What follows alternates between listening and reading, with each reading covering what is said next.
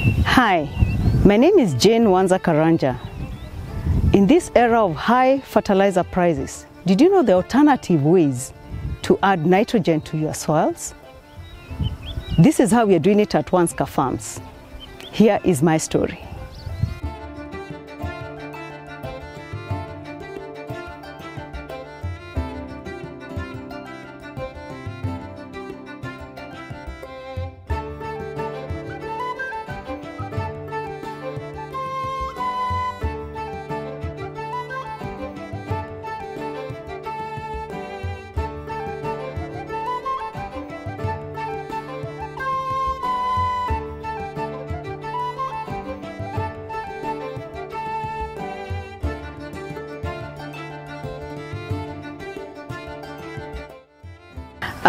As a young girl, I grew up on a farm. My parents were farmers.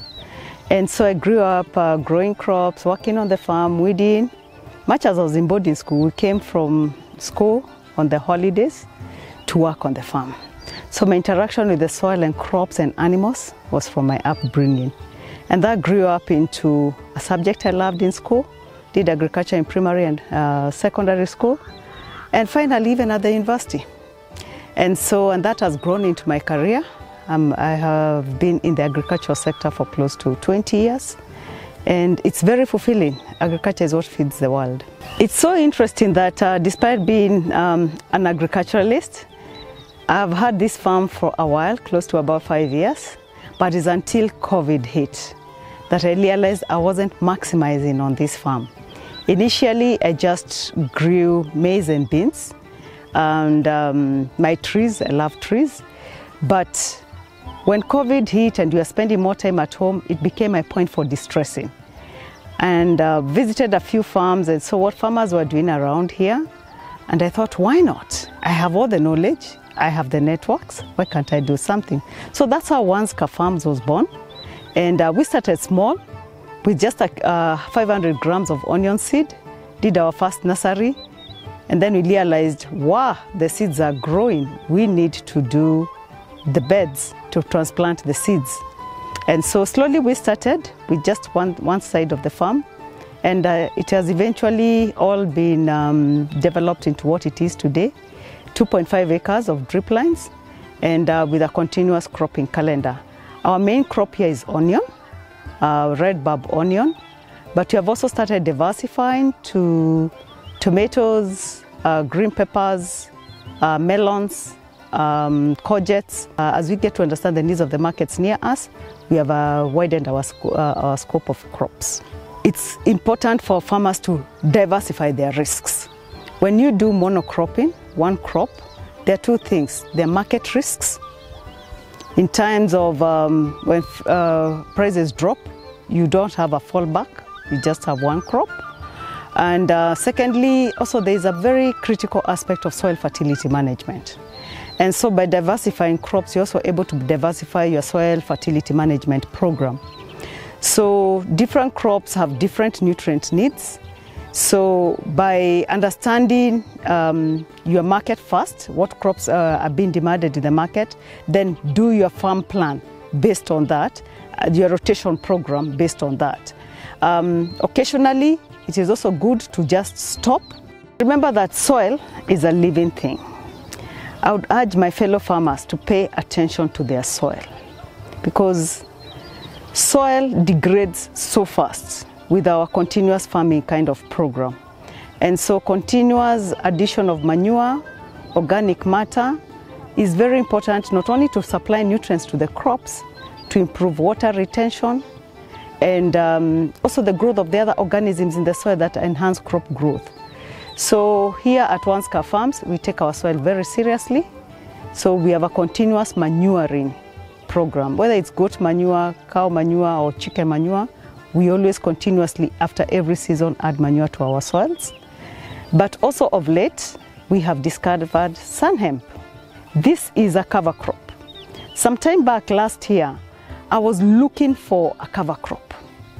We had just a very good crop of maize, and I felt I needed to introduce cover crops, but I could not get the seeds. Until sometime this year, I saw a post by UFAM, and they were talking about sun hemp. and I reached out to them, got my seeds, and started. So sun hemp is a leguminous plant. And the first thing that tells you being a leguminous plant is that it adds atmospheric nitrogen into the soil. Secondly, with all this growth, when you cut it and plow it back into the soil, you are increasing your organic matter. And when you increase your organic matter helps in water absorption. It helps also, it provides nutrients, and therefore you have a better crop. And in this era of high fertilizer prices, this is one of the steps to reduce the fertilizer usage on the farm. So I'm experimenting with sun hemp, and it's been an awesome experience so far because number one, it grows very fast. This is 2 months old, slightly less than 2 months old, and it's already ready for integration into the soil. So if you plan your plots in such that you have a 2 months resting period, you can grow your sun hemp. Secondly, because of the flowers and how beautiful they look, they attract bees, and every farmer wants bees on their farm for pollination. And finally is that it incorporates a lot of biomass into the soil, and that helps with water retention. And since we use drip irrigation, for us that's a very big plus. Farmers need to use both sun hemp and manure. One thing about manure is that the nutrient content of manure depends on what the animal ate, how the manure was handled, how long it has been sitting out there, exposure to sun, evaporation of nutrients. So it's not possible to have a constant composition in terms of nutrients for manure. And so for me, largely manure, I will take in whatever I get in terms of nutrient, but largely for me, it's for the organic matter. And sun hemp, studies have shown and proven that it's a very major nitrogen fixer. So for me, for sun hemp, besides the organic matter, it's the nitrogen. So I would urge farmers to use them in conjunction if you have either of them, because also manure is not cheap anymore. Manure has become very expensive. And so sun hemp is another way to substitute. With regards to inorganic fertilizers, the prices of late have just gone off the roof, and it's not just of late. Over the growing season, even since I started growing on this farm, I've just seen fertilizer prices just rise by the day. And as a farmer who is growing crops commercially, that just pushes your cost of production so high, such that you're not able to break even. You're also now starting to struggle to find markets that can pay higher and higher prices. So one of the ways to keep prices down is by using crops like this sun hemp that bring in the nitrogen. Yes, you can use inorganic fertilizers, but at a much reduced rate. Like I look forward to really stepping down my use for inorganic fertilizers. Yes, they are good in terms of boosting productivity, but the cost is just not manageable anymore, let alone the availability, because of late you go to the shops and you can't get CN, you can't get balanced NPK, you're finding this and not the other. So having alternatives is actually my agenda, finding alternatives so that I'm never stuck up at one time. Secondly, there's the issue of salts. Inorganic fertilizers tend to leave salts in the soil, and some of those salts then push nutrients or make nutrients unavailable to the plant. So natural materials like this, it's like going to a forest and finding all the droppings of the trees and everything, the fertility that is in our forest. It's the same concept you're trying to use here. Nature to improve our soil fertility. So this has sun hemp has the benefit of there's no issue of leftover salts that can interfere with nutrient absorption. So what happens once you have grown your sun hemp? One important thing to remember is that you want critical biomass into your soil. So the planting is literally drilling. You drill. You want a very high population. This is a very vigorous growing plant. So once you drill, if you have water, it's always good. It helps it come up very well. And then you don't need to do anything else. Just give it water. If there is rain, it will grow. There's no fertilizer or spray, nothing. And then 2 months, just when it flowers, like this one, as you can see with flowers, as soon as it begins to flower, when you're about 80% of the flowers, you just need to cut, slash it all the way down, leave it there. If you want to plant, you can incorporate it immediately, as in dig it in immediately. This decomposes very fast. But if you are not digging immediately, you can leave it just sitting on top of the beds, let it dry a bit, and then you incorporate it into the soil. Over time, it will decompose and get incorporated into your soil. When you're cutting, because you remember you want to incorporate it into the soil and you'll be planting. So you don't want things disturbing you when you're planting. Like for us here, we intend to plant potatoes. So it's advisable that you cut in small bits, because it's like shredding. You try to shred in small bits, because that quickens the decomposition, that quickens the integration into the soil, and reduces it from being a nuisance. Okay? So you cut into stages, slowly, slowly, one row after another, and then you leave it and then plow it in.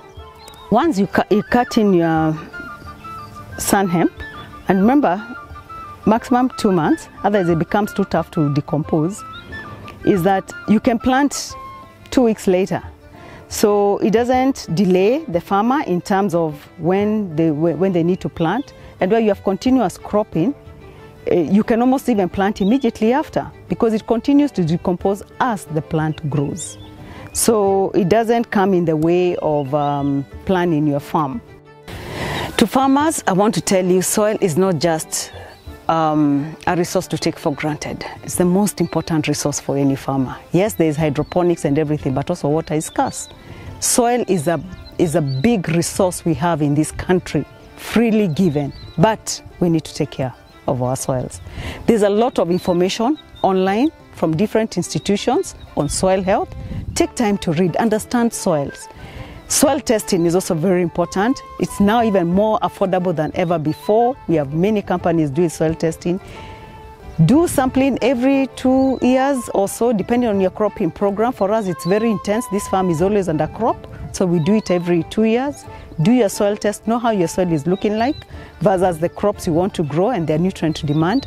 And then deliberately and very consciously, instead of leaving your soil bare during your farrow season, just get sun hemp and something like this. Cowpeas are also very good for soil fertility management, just like regular beans. And those even actually have an output in terms of a product at the end of the day you can sell, but they also help your soil. So in your farrow season, instead of leaving your farms empty, you can grow some of these crops, especially if you have irrigation. Sun hemp apparently also, this is fodder. If I had livestock, I would be thinking about keeping some of this for my livestock, and it provides nutrients to the livestock too.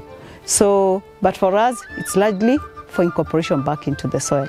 So think alternatives as farmers. We're not fixed into one thing. Read widely, consult, visit some of these institutions, and you get to learn a lot about how you can keep your soil rejuvenated. That's how we are managing our soil fertility at Wanska Farms. I'm curious to know how you're managing your soil fertility. Share your story.